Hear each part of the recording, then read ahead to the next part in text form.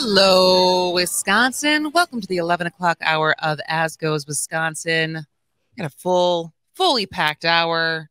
But if you missed anything in the first hour, go back and listen to it as a podcast, which you can find at asgoeswisconsin.com/listen or on Spotify, on Apple, wherever you find your podcasts.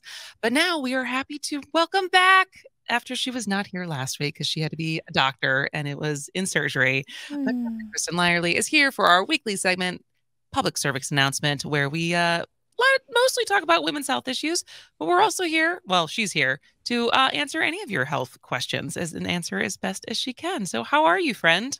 I am great. And please do call with questions because we love to be interactive and make sure that you have the information that you need to be able to make your decisions in the context of your own life. So yeah, we love callers. Absolutely. All right. So just start off with some quick headlines. The first one with Narcan. Yeah, it's like super quick headlines. Narcan is going to be over the counter as early as next week. It's going to be expensive, but it'll be available. It's shipping out now. So that's exciting. But my favorite quick headline is that female surgeons have better outcomes than male surgeons. Sorry, guys. How did they measure this? They looked at a number of key markers, including morbidity and death, and they determined that female surgeons have better outcomes. So, and is that because I think I've seen before that they've done the differences of female and male doctors when treating female patients. But for this study, is this no matter the gender of or the sex of the patient, that they're just in general female surgeons better outcome? Yes, and this is consistent with what we see in the medical world as well. We know that people who are treated by female medical physicians tend to have better outcomes. Now, we're not talking monumentally better outcomes. Like, men are good doctors and surgeons. Like, I am not male bashing here at all, but I just have to gloat a little bit. When I saw this headline, I was like, we at least have to say this. Well, and do they point to why that might be? They speculate that it could have something to do with women taking a little bit more time, being a little bit more precise. I mean, it's all speculation. Who really knows? Yeah. Because how much bedside manner were you taught in med school? You can't learn bedside manner. But you know what I mean? Like that, I think that's something that we're now realizing that is not taught. Like, it's not like a class of how to be a compassionate doctor, right? Well, they do try to teach it, but some people just have it and other people just don't. And, that's one of the really challenging things when you are looking for a doctor and you Google somebody and you see all of those rating websites. Yeah. So you see docs with 4 and 5 star ratings because they're nice or because, you went to the office and you had a good experience with the office staff. But that doesn't necessarily mean that they're great surgeons or great doctors. If you want to know if they are technically great at what they do, ask a nurse.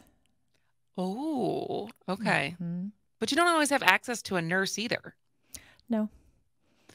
But that's a good point. As we just got through Mike's back surgery, who I think both of his vascular surgeon and the orthopedic surgeon did come highly recommended by people who had had surgeries from them.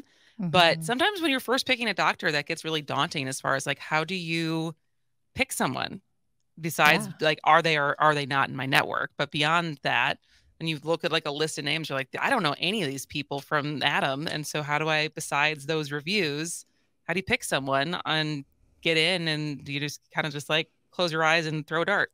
Yeah. I mean, so often it's because what you just said, it's because you're referred by a friend who had an experience with somebody, but you don't really know. And this gets really tricky with OB because sometimes you pick a midwife and you think, well, a midwife is a midwife, but a midwife is not a midwife.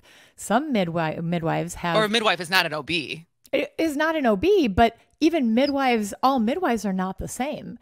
Some midwives receive, certified nurse midwives receive a certain degree of training and they are plugged in with a professional organization and there are really tedious standards that they have to obey.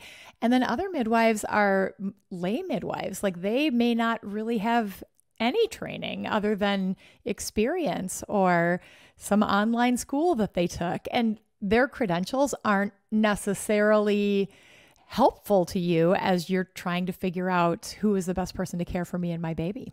Yeah. All right. Well, moving on to the next headline. You had put this in for last week, but we couldn't get to it. But basically, you're saying I should be walking. Shouldn't we all? Shouldn't we all be walking? But there was a study that said walkable neighborhoods encourage pregnant women to get more exercise, which leads to good outcomes for both mom and baby. So how much should I be walking in this last month of pregnancy? Pregnancy is a little bit different, and you can generalize this information to all of us. If we live in neighborhoods where we can get out and walk and ride, we're going to do that more often. If you can just walk a block to the grocery store, you're not going to jump in your car and drive a block to the grocery store. So people who live in these walkable neighborhoods, we know the data shows that they do tend to get enough exercise, at least more exercise than people who don't live in walkable and bikeable neighborhoods. For pregnant women, it's a little bit different because, you know, you're different when you're pregnant, and you have to take into account how healthy you are. Are you having any complications with the pregnancy? How are your feet and your legs? And, you know, like, how does that all come together for you? So it is a little bit different when you're pregnant. But you can take all of this information and you can put it in the context of public health, where what we really need to be doing, and the University of Wisconsin has done a great deal of research in this area, is creating walkable neighborhoods where we have grocery stores and restaurants and the things that you need just to live your day-to-day life within a close distance to your house. We see, especially in, you know, bigger cities like Milwaukee, there are certain neighborhoods where they have food deserts. It's almost impossible for them to get access to fresh produce. They can't walk to where they need to go. And we see worse health outcomes there. So the way that we design cities and policies like complete streets, which used to be a statewide policy, and now it's more within the different municipalities, thankfully. If we can implement some of these policies, we will, in general, be healthier. What, just quickly, because then we have a question from a caller. What is Complete Streets for people who don't know?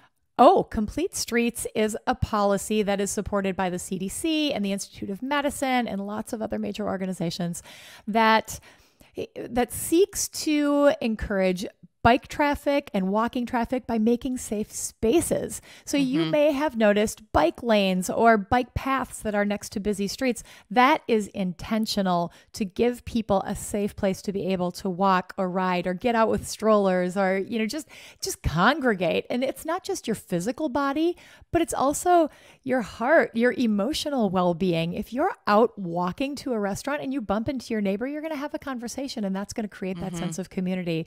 So the more we can do that, even in Wisconsin, even in the winter, people still do get out, the healthier we all will be. Awesome. All right. Who we got on the phone, Greg? We got Tom calling from Grafton, has a question about the new COVID medication. Tom, what say you? Morning, ladies. I'm wondering, should I wait a few months? I'd heard that the shot will be coming out in September or October, so I'm wondering if I should wait a few months or if I should get it right away. And I'm wondering if people get ill. But I have a comment too. You mentioned that women doctors have slightly better outcomes. I'm an aviation buff, and in World War II, the United States found that they would ferry all kinds of airplanes, bombers, fighters, from the U.S. over to Europe, and they found that the women pilots had a lower crash rate. And to me, it just shows, you know, unless you're talking strictly strength, that women can do almost anything, you know, that men can do, you know, if they put their mind to it. And, you know, that's not to say that people don't have the strengths and weaknesses, but I thought that was really interesting. That is super interesting, Tom. I love that you said that, Tom. So the question is, so the question, if I'm hearing you right, is should you get, how soon should you get the next COVID shot? Yeah, right. Yes. Gotcha. So the new COVID shot is coming out mid-September. This is the one that should cover the current variant that, I don't know if you've been hearing in the news, but COVID is making a comeback again. We're going to see these surges and falls. So we're in the midst of a surge now. It's Omicron, so it's not nearly as scary as it was at the beginning of the pandemic, but it's still, you know, a significant risk for people who are immunocompromised, who are older. So definitely do get your COVID vaccine but don't get it until mid-September or even October for two reasons. One, it will be the most recent variant. And two, it doesn't last forever. Just like a flu shot, it peaks after a couple of months and then it starts to wane. Its effectiveness starts to wane. So if you get it too early, you may peak before flu season and COVID season are in full burst. We know that once we start going back inside, we can anticipate that there will be a surge, especially in northern areas. So waiting until late September or October, I think, is your best bet. There you go. Thanks for the call, Tom. That is actually a good segue for what we're going to talk about when we come back, because I want to get your thoughts. There was a New York Times article this morning that kind of is talking about, like you said, there is a rise in COVID again. And I think there's just like this mentality that I've had it once, I survived, it's fine. And so I think looking into like how fine is it to get COVID multiple times? How much are you susceptible for like long-term, long COVID type symptoms if you get it multiple times? So I wanted to get your opinion on that when we come back. But I also, from your medical point of view, want to get your opinion. And this is taking politics out of it. What is going on with Mitch McConnell? So think about that. Because I just want, like, when you see someone like glitch out like that, what could be going on? So no stigma attached. I just want to know, from a doctor's point of view, what is happening? So we will be back with Dr. Kristin Lyerly after the break. Text us any more questions that you have, 844-967-2789. This is As Goes Wisconsin.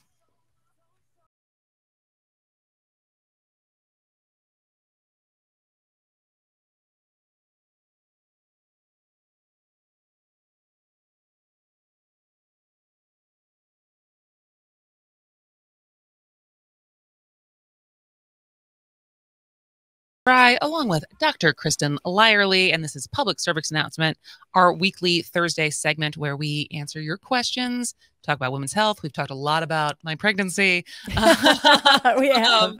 Which we are a month out from. But one of the things I wanted to get your opinion on was, because as COVID is rising, and actually I was at a Journal Sentinel event last night. Last week, I ended up not going into the office at all because there was a lot of people had COVID. And so they're like, everyone will stay home this week. And so I've had it twice. Both times it was just like, felt like I was really sick, but I got over it. So how bad is a second or third or fourth case of COVID, and how much should you take for granted? Like, if you've had it once, well, it's just like a cold. And so if I get it again, no big deal. Like, is that a good attitude to have, or what do you think? We don't know. Okay. So the data is not helpful here because everybody is different. What kind of COVID did you have?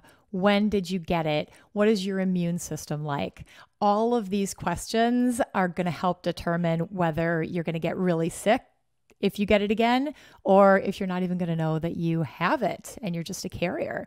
So ultimately, I would say, don't put yourself in harm's way. Continue, as you know that the cases are starting to rise again. Don't take chances. And I don't mean you have to go out in public with a mask on, but when you're in public, be outside if you have that choice. If you feel sick, take a COVID test, because there is a really great medication to treat COVID. So if you have it, you want to know that you have it so that you can treat it. And remember that there are people who still can get very sick from COVID, immunocompromised and older people. So please just, have some grace and show them respect. If you see them in public with a mask on, they likely have complicating factors. Yeah. And also, like, it's not fun being sick, period. Like, whether it's a cold, whether it's a flu, whether it's COVID, like, just being reckless just because you're like, well, I've had it. It's like, well, like, do you really want to be sick? Do you really want to, like, be out for the count for 4 days or more when you could be working or living your life? Yeah. And having to not be able to be with your friends and doing the things that you want to be doing. So, just be smart, be nice, take care of each other. It's a good motto. All right. Well, we have 2 texts, but before we get to the text, just because I'm so curious, usually we would talk about this in like a political sense of like, oh, term limits, age limits.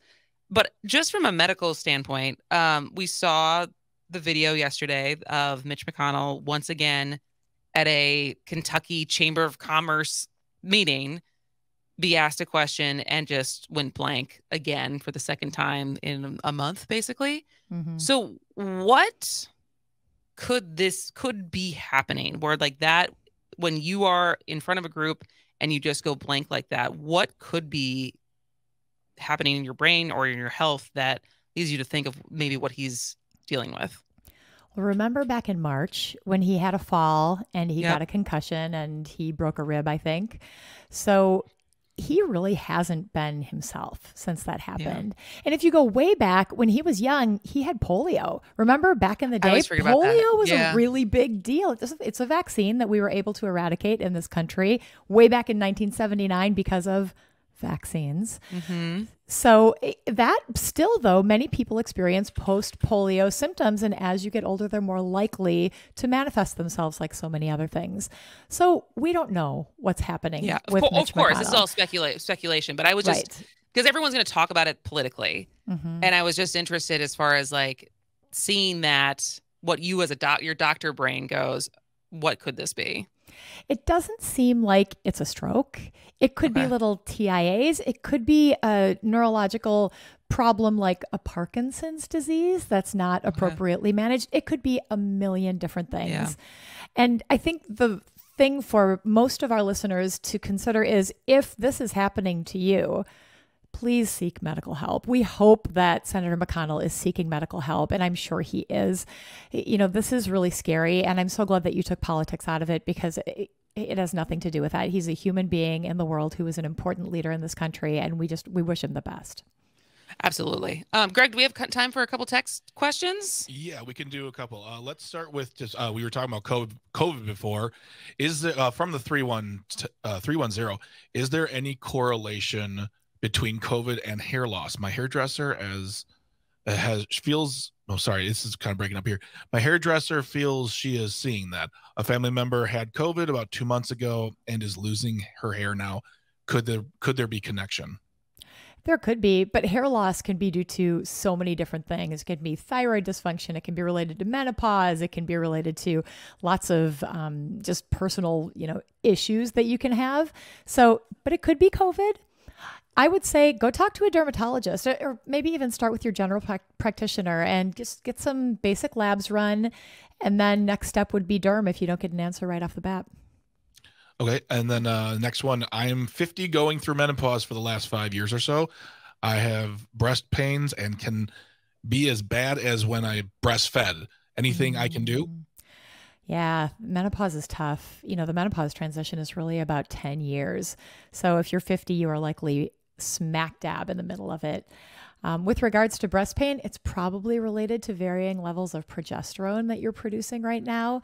What can you do? Again, talk to your doctor. It may be time for a hormone supplements, like a progesterone supplement, an estrogen supplement, to help ease you through the transition. There are lots of different things that you can do. One other thing, wear a supportive garment, a supportive bra. That may help as well. Interesting. We had one more question, but we don't have time because we have less than a minute left. So from the 608, questions also with perimenopause and hormone imbalances. So I will save that and we'll do it next week. Dr. Kristin Lyerly, this always goes so fast, but it's so much fun to have you here. Can't wait to see you again next week, and have fun at the Minnesota Gophers game. Yeah, Ski-U-Ma, my Gopher friends. Go Panthers. I don't know. Nebraska. Yeah. Speaking of sports, when we come back, Paul Noonan will be here to talk about why he is recklessly optimistic about the Packers. Stick around. This is As Goes Wisconsin. Speaking of sports, will we get it in? If they want to go to all the bases, I hope they do. If they're supposed to run past the line or whatever, I hope they do that too. Sports go sports. Do they top their opponents numerically in the allotted time? Let's disenfranchise their audience and see their revenues decline. May the partakers be sturdy and rapid in the spirited energies they exert. Welcome back to As Goes Wisconsin. I am Kristen Bry. Greg Bach is on the board, and we are welcoming back Paul Noonan, who covers the Packers for Shepherd Express and Acme Packing Company. He also hosts weekly podcasts reporting as eligible on the Packers and Milwaukee's Tailgate podcast on the Brewers. Happy to have you back, sir. How are you? I'm doing great. Thanks for having me back. So let's start with the Brewers. The winning streak is over, but boy, was that a winning streak. It was a great winning streak. It's too bad that we didn't get free cheeseburgers, but that only happens like once a decade, so it is what it is. Ran into some bad luck against the Cubs with the wind blowing in at Wrigley, which is not good for the Brewers, who have trouble scoring runs anyway. And but it's a great win streak. They built a nice lead. They can afford to have a couple stumbles, and they're really in good shape going forward in terms of making the postseason. So yeah, so what is the kind of the landscape now for this final month? Because really, it's just September, and then it what's the regular season look like? They have a couple weeks. A couple weeks. It ends on October 1st, so it really is just Okay. September. That's it. And they do have a couple of long road trips left, but they're not terribly intimidating ones. They looked bad at the start of the season, but they go to Pittsburgh after they play the Phillies at home next, which the Phillies are a good team, and the Brewers aren't going to have their big guns pitching against them because Burns and Woodruff just faced the Cubs and lost nail biters. So that's a bit of a tough one. If they take it on the chin a little bit to start this, I wouldn't be that surprised. But they get the Pirates and the Yankees, both of who have struggled horribly this season. It's really odd to see the Yankees struggle ever, but that's like a kind of an easy series for like the first time ever. Wow. Yeah, and then when the league makes the schedule, they always figured that the Brewers, Cubs, and Cardinals are going to be good, so they kind of stack them up at the end. And so the Brewers still have a whole bunch of games against the Cardinals. They go to St. Louis for 4, and then they have 3 games like immediately after that. But the Cardinals are terrible now for the first time ever. So it's never fun to see them because they are annoying and they are spoilers.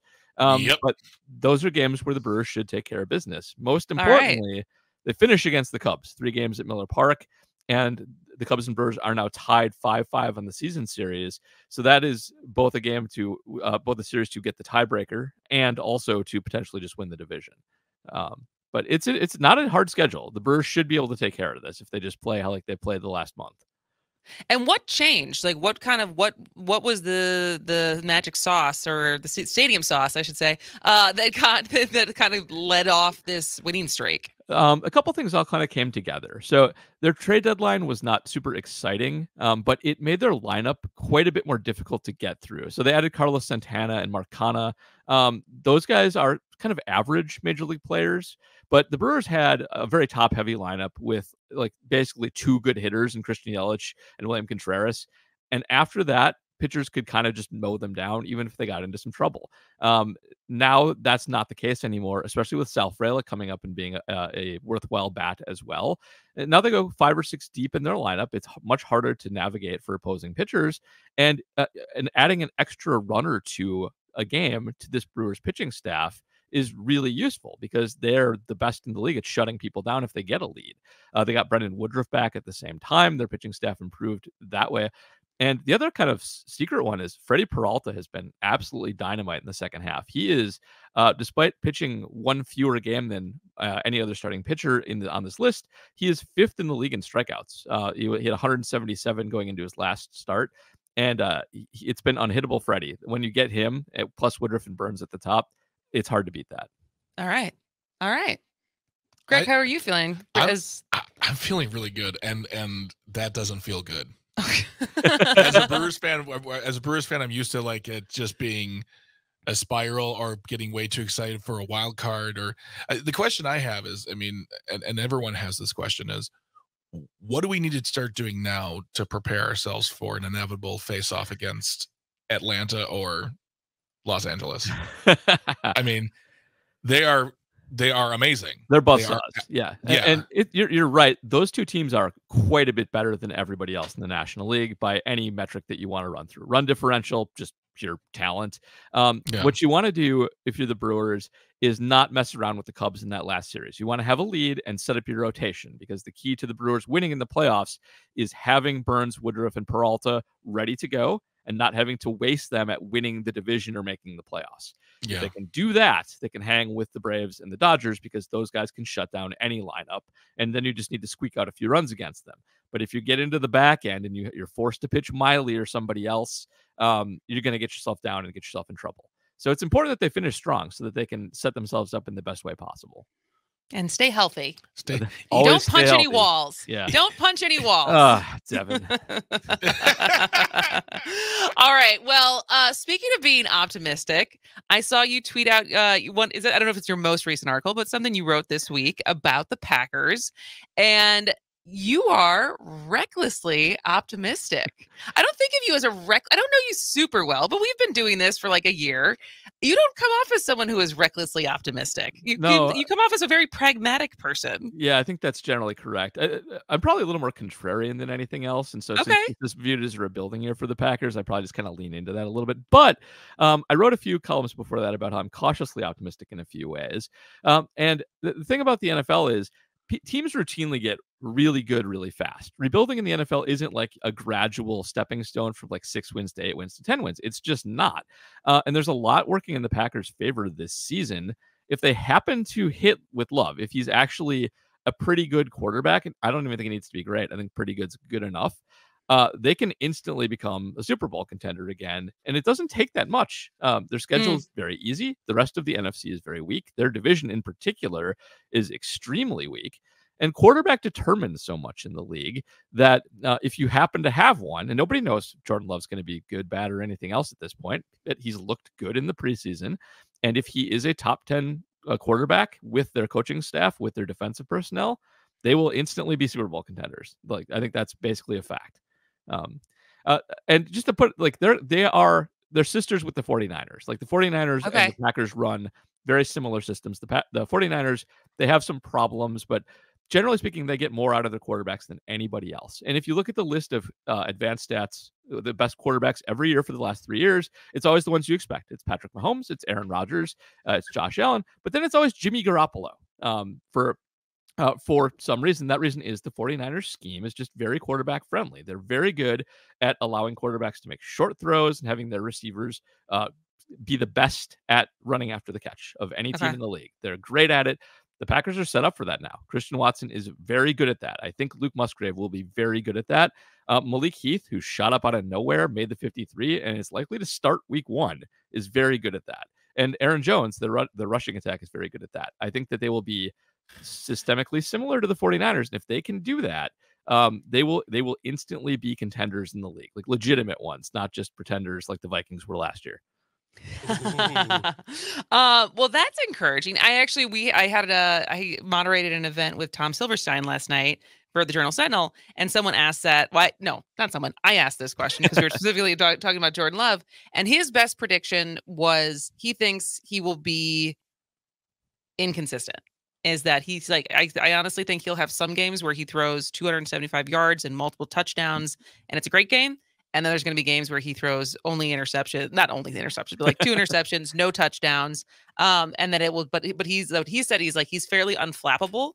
And what he also said was just how different the vibe is this year of like, there's not this looming character or this looming lord of Aaron Rodgers that is not only like over the team, but over personnel and everything. And so like just the air and the space that has been created for guys to step up and become leaders that just wasn't there these last couple seasons with Aaron right there, that he's encouraged as well. Yeah, I think that's probably correct. And Tom knows more about football than I ever will.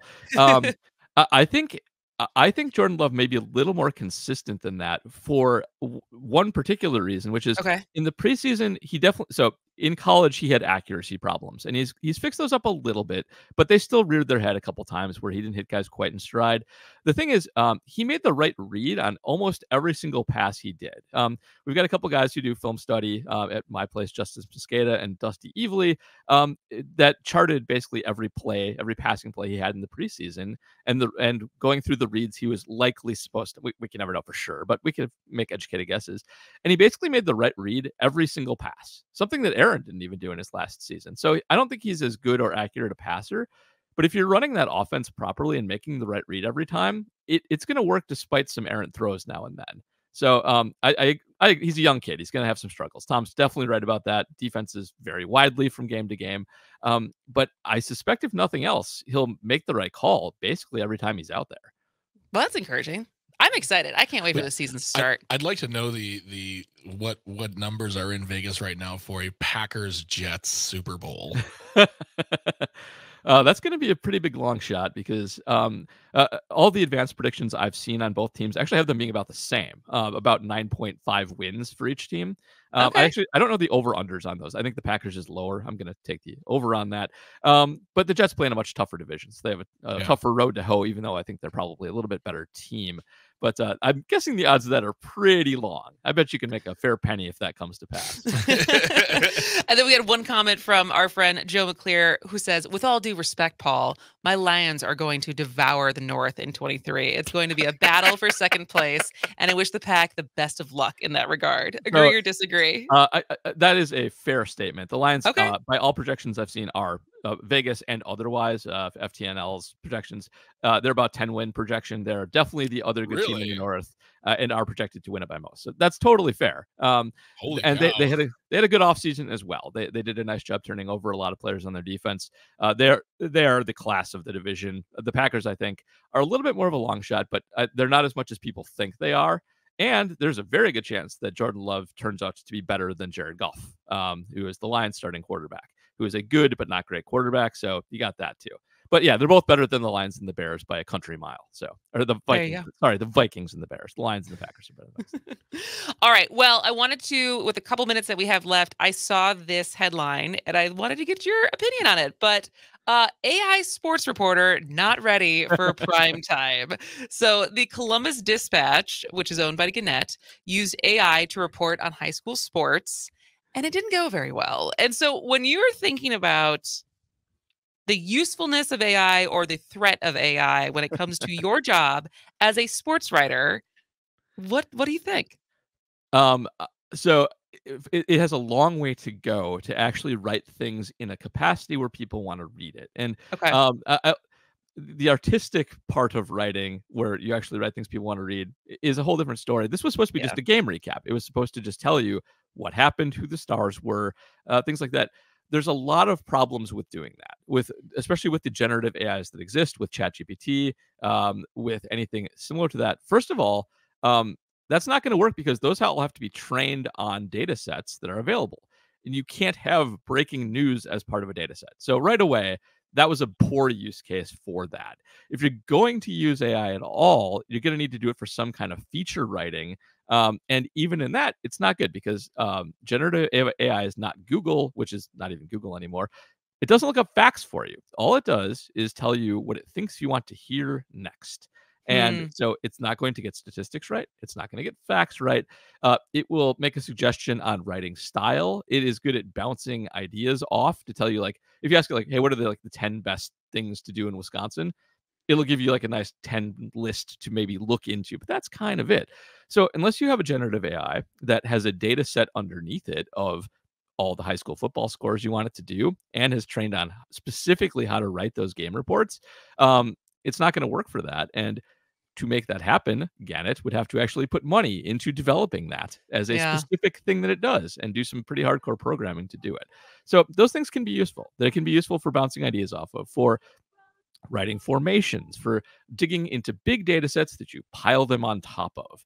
But if you ask any generative AI to write you a column right now, it's going to be awful. There you go. So not threatened yet. Yeah, take that, the robots.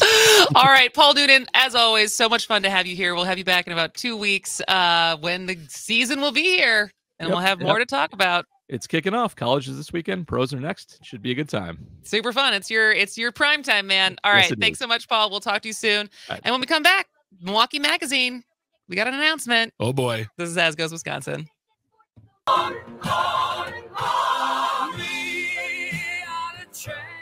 Welcome back to As Goes Wisconsin. I am Kristen Bry. He is Greg Bach.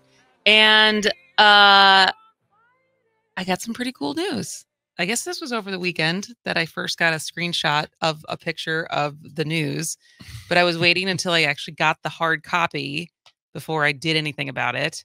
But I don't know how many months ago, but we found out on air, that was really Wisconsin. On air, at a supper club. A couple months ago, that we had been nominated for Milwaukee Magazine as best radio host. And I was very surprised then, even when we were nominated. And I think the other Pete was Earl Ingram, obviously our friend and colleague. For this was the Milwaukee area. Mark Belling, Tariq Moody. Who was the fourth person? I'm trying to think of who the fourth person was. And me. And I put out on social media. I was like, oh, I'm nominated for this. It'd be great. Like, vote for me. And not thinking, as the very much newbie of that group, that anything would happen. But lo and behold, Milwaukee Magazine, they put out their newest edition. So Simply the Best, our guide to everything that's great in Milwaukee. So the issue has a lot of editors' choices for what they think are the best restaurants and the best, within the food scene and lifestyle and a bunch of different things. And then they get to your best, which is the Reader's Choice poll. And lo and behold, radio host number 1, Kristin Bry. We'll put it up for the live screen. So I went to Barnes & Noble yesterday and bought multiple copies. And so I was very surprised. And my either Midwest modesty or imposter syndrome is like, well, I don't know, like trying to make excuses of why I would have won this because, I'm still so new at this. But I'm going to take the W, and a win is a win. And I'm going to say that I'm proud of myself. I'm proud of this show and the fact that what we've been able to do in a year. So there's that. Guess what? What? I'm proud of you too. Oh, thanks, Greg. You do good work, my friend. So yeah, I wish Jane was here so she could be part of it, because she's obviously been a massive part of this show. But yeah, that was very cool. And then right underneath media personality, I'll give you one guess who won that. Charlie Barons. Yeah. With John McGivern right behind. You know what's funny? I was trying to think of something smart alecky, but I'm like, it's Charlie. And then, but do you know who Rich Evans is? No, but neither do I. But when you wrote it down, when you sent me the text, you said, never mind Chris Evans. I'm like, what? Oh, I was like, Rich Evans. I know you're thinking of Captain America. So they have a little blurb about Rich Evans coming in third for media personality. And they said, we admit it. We didn't include the extremely online Milwaukee-based Red Letter media celebrity. Oh, yeah. I know. I don't know his name, but I know Red Letter. They're very popular on Are YouTube. they? Oh my gosh, yes. My friend Tim, shout out to Tim Higgins, is a great improviser, actor, and performer. Does a lot of work with them. But yeah, they are on YouTube. They do like best of, worst of, and reviews. They're located in Milwaukee. They're Wisconsin. I think they're Milwaukee based. If not, they are Wisconsin based for sure. But yeah, they are very popular. Interesting. Yeah. Is it like Milwaukee record adjacent as far as? No, they just kind of they don't really do it like there's no. I don't feel like when I watch the video there's like a sense of like Milwaukee or Wisconsin. It's pop culture, it's reviews, things like that. Well, yeah, they have 1.4 million, almost 1.5 million subscribers on YouTube. I did not know that this was based in Wisconsin. But yeah, so Rich Evans, who is a Milwaukee-based Red Letter media celebrity, they didn't put him in their nominees, but it was a Red Letter write-in campaign, and he got third. Nice. And so, but yeah, so I think it's cool because it means that people are actually listening, people are actually voting. And I don't take that lightly. And they like you. They really like you. Oh, Kristin Bry. So if you voted, thank you. For everyone who listens, both to the podcast and to the live show or watches the live stream, thank you for being a part of the show as always. And tell your friends. We're still growing. We're still growing. And as I said to you on the text message when you sent this to me, I'd like to thank the audience for voting me best Wednesday co-host / sit-in producer. Because I feel like if this is the case, then I'm by proxy, I've won an award too. Totally. And I want to say thank you to everyone who voted for Kristin and then me. Whether you knew it or not. But I think in 2 weeks, we'll have Chris Drosner back, who's the executive editor of Milwaukee Magazine. I promise he didn't cheat for me, but we'll pick his brain a little bit more on You just will not let this win just happen. You're just like, well, it's like I look at Tariq Moody, who got second, who is like unbelievably influential in the Milwaukee radio scene. Yeah, he's part of Radio Milwaukee. He started Hyphen, like, you know, and that's music radio, so it's maybe a little different, but he is very influential. Mark Belling, influential in a different kind of way. Popular, like known, very well known. Yeah. You know, been around for a very long time. He got third. So I think there's a part of it that's like, I feel a little bit like, what? Really? Me? Really? But, I mean, hey, Magic Johnson walked into the NBA, won a championship his first year in. So, hey, whatever. I mean, it's possible. That's Sports. Fair. Sports, go sports. Hold the clip for tomorrow? Yeah, let's hold the clip for tomorrow. Okay, yeah. because you managed to clip together a clean clip of Amy. I found a good one. Yeah. So remind people who's the laughing tap, just as we. It's Amy Miller, 3 shows, 1 Friday, 2 Saturday. Laughingtap.com for tickets. It's gonna be a lot of fun. She's been on Comedy Central a bunch of times. Really cool person. We're looking forward to that. So very fun. Yeah. Very fun. Were you gonna say something else? No, I'm just gonna. Well, you know what? You're great. You're great. Oh, you're doing a great job filling in for Jane. How are you feeling? Comfortable? I'm feeling good. This you is in the vibe? You got like your flow going? Yeah. I got my screens going. I've got everything's happening here. I'm keeping the eye out for the phone, making sure people are being heard, and it's cool. It's fun. I like this. This is a really fun job. Good. I'm glad. All right. Yeah. Well, tomorrow we're gonna have Pat Kreitlow from Up North News is gonna be back for our crossover, and then Matt Miller is gonna be here. He just got married. He went on his honeymoon, but he's here for our monthly pop culture update. I have a very interesting "Am I the Sphincter" for tomorrow. That is this dad banned all of his daughter's once in a lifetime events because she was caught bullying. And people are applauding his harsh punishment, but he wants to know, is he the sphincter? So we will talk about that. So full Friday, come back tomorrow, 10 a.m. for As Goes Wisconsin once again. But thank you for being part of today's show. With the award-winning Kristin Bry. And if you have voted, thank you for voting. All right. Have a great day.